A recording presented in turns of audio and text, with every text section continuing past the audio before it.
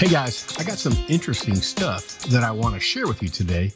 It's this new product called K-Cycles. And for those of you that don't know, K-Cycles is a custom version of Blender that renders 2 to 4 times faster in cycles. It's just amazing. In fact, I'm going to show you here in just a second. But just so you know, Eric Klein, the author behind K-Cycles, is a guy I've known for a number of years now. And he is the smartest and most talented interior rendering guy I know. And as most of you know, interior rendering is really where Cycles shines the most. I've actually created this kind of very simple scene, and I'm going to show you why Cycles is important here rather than Eevee. And many of you also may know that I use Eevee almost for everything. But if I go into Eevee here, you'll see that even though I've got irradiance volumes and reflection maps, and I've baked them as well, here I'm showing you I'm baking them again, we're still not getting the kind of bounces that we would like inside this room.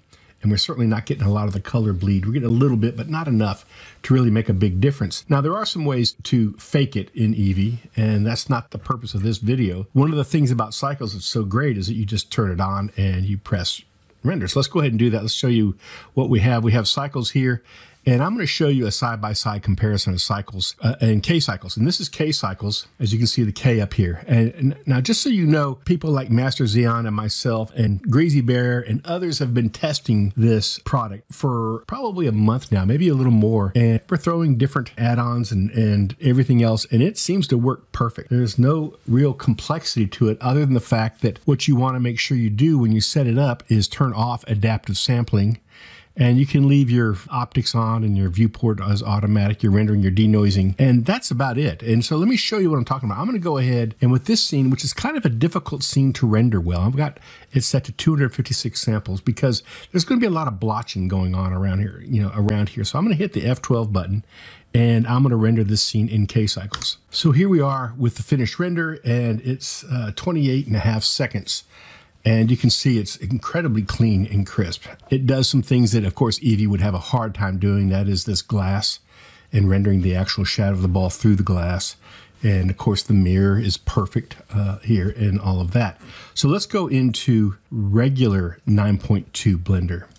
And I should mention while I'm here is that what Eric has been doing is every time there is a new master build, and that means alphas and betas, he's revving a new version of K-Cycles. And when he does that, it's available immediately for download. So that's pretty cool as well. Just so you know that if you like being on the cutting edge of what Blender's doing, you can do it with K-Cycles as well. So let's kind of look at this. I'm gonna turn this on and let it kind of res out. And you can see we have the same exact settings over here. And if I hit the F12 button and render it, let's let this play out. And there you have it. And you can see the images look pretty much the same, but here we've spent 44 seconds. And so this is almost twice as long as the original. And that's just a very simple scene.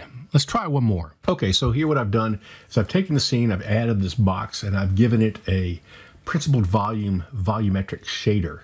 And so if we go into our render here, you'll see that we've got this light rays coming through the window and lighting the scene. And so with these light rays showing through the window, let's go ahead and give this a quick render. So this was done now in under a minute, 56 seconds even. So we'll go on back to the regular Blender, and here we have the same volumetric light. And so let's go ahead and render this. Okay, and here we are back, and this one took 1:30. So that was 50% longer than K-Cycles, and that's K-Cycles at its highest quality. Let's take a look at one more scene, and we're going to look at some materials, and with these materials that I'm going to apply, we'll be able to use K-Cycles at even a faster quality. Okay, so here we are with a new scene that I've set up.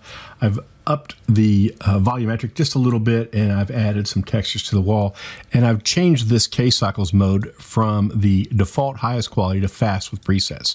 So let's take a look and see how long this thing takes to render. Okay, so in fast mode, this took 55 seconds to render in K-Cycles. So let's jump on over to regular cycle. Here we are, and let's go ahead and hit the F12 key and see how long it takes to render this. Okay, so this one has rendered in 2 minutes and 33 seconds. So K-Cycles was able to render this over twice as fast as the other. And let's look at the difference between the images. Here is regular Blender, look at the icon on the top left, and here is K-Cycles. So toggle back and forth, and you can see hardly any difference at all. Very little difference. So that's just an amazing increase. The other thing is that you may be wondering, what about E-cycles? Well, there's a couple things that I have found about K-cycles. One is that according to the charts and the renders of some of the main basic blender scenes, K-cycles is a tiny bit faster than E-cycles. Furthermore, it's way, way cheaper at $49.